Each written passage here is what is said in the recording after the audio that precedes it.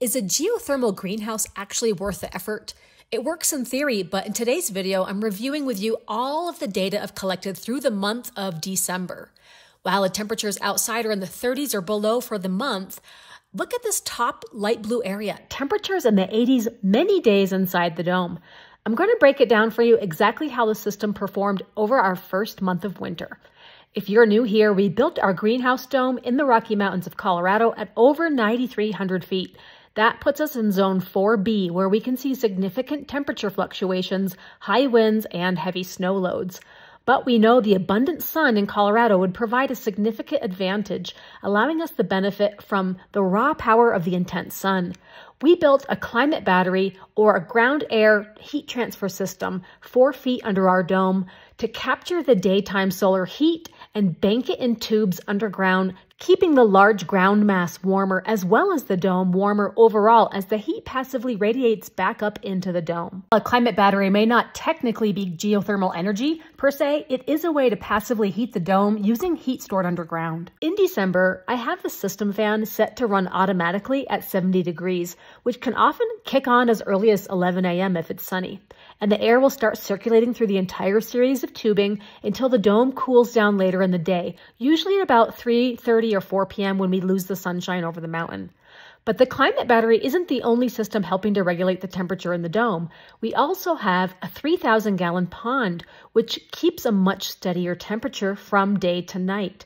I've noticed that it tends to give up 1 or 2 degrees overnight and is able to recoup that on the following day as long as it's sunny out, because the sun's radiation warms the pond back up. That's why it's painted black. Some days I've seen it gain over 3 degrees in a single day, and some days it doesn't increase much at all if it's really cold and overcast.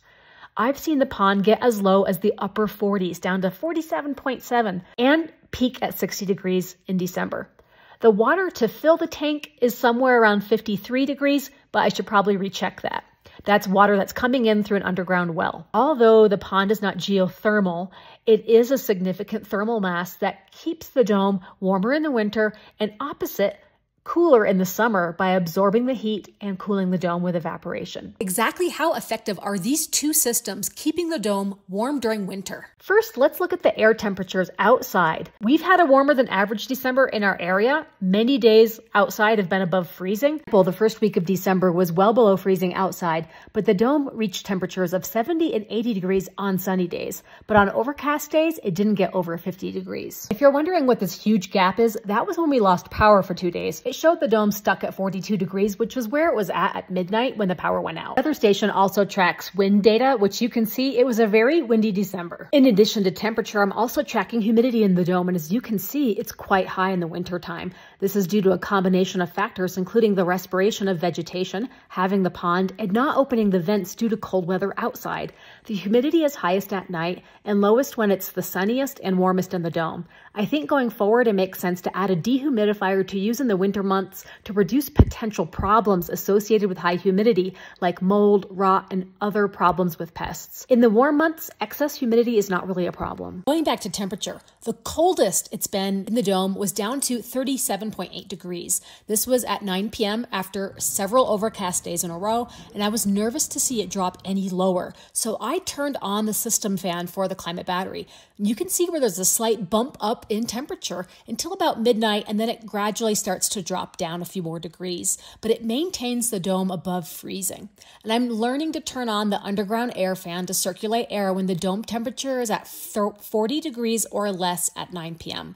Now, we do have one insurance policy, and that is supplemental heat in the form of a small space heater, which we've only used a handful of times last month because as much faith as I have in the air transfer system, I'm still learning how good it is, and I don't want to lose it all if I can use a piece of insurance. A space heater is an expensive option for heat if you're going to use that to heat up a greenhouse all winter, but for here and there, for us, it seems to be working fine. Now, we're still considering alternatives to heating, such as a rocket mass stove or a wood stove, especially for we're going to face a different type of winter with much colder temperatures. Overall, this is a typical day temperature fluctuation in the dome. It's a wide swing, but it has stayed above 37 degrees at night all month long. The dome is officially off-grid and powered by a solar array built earlier in the year. We have an inverter charge controller inside, which converts solar into energy stored into the two batteries.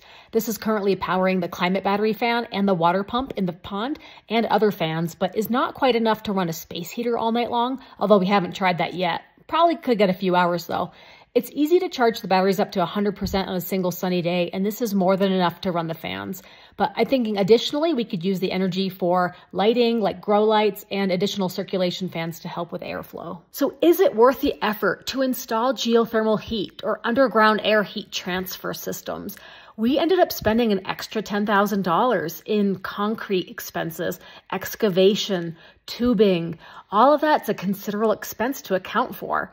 But what it's given us in return is a greenhouse that needs hardly any intervention to keep from freezing in the winter. So far, we always need to remind everyone that this is our very first winter with the dome, and it's 100% a learning experience, learning how to optimize and work with what we've got. For us, what is it worth to have a green oasis to run to when it's snowing outside, to be able to grow our own food year-round, and live where we want to live in the mountains? It's having the best of both worlds, and I'm pretty sure the best is yet to come. So if you find this interesting, definitely follow along to see what and how we can grow more food in our dome. Spring planting is happening soon, and let us know in the comments what we should try to grow next.